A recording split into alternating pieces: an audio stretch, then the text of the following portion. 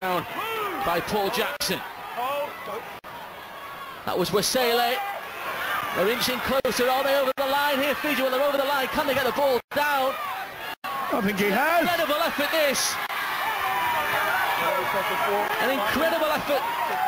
It's Bukuya the loose forward, I think. Well, that was amazing there, I can assure you. Why didn't they come the short side? This is going to be a try.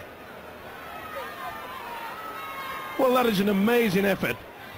Here is the decision of Stephen Clark. The try is awarded to Jayson Bukuya. Applause from the Fijians watching on. They made the tackle on him. Stora goes back to the short side. Here's Noilea.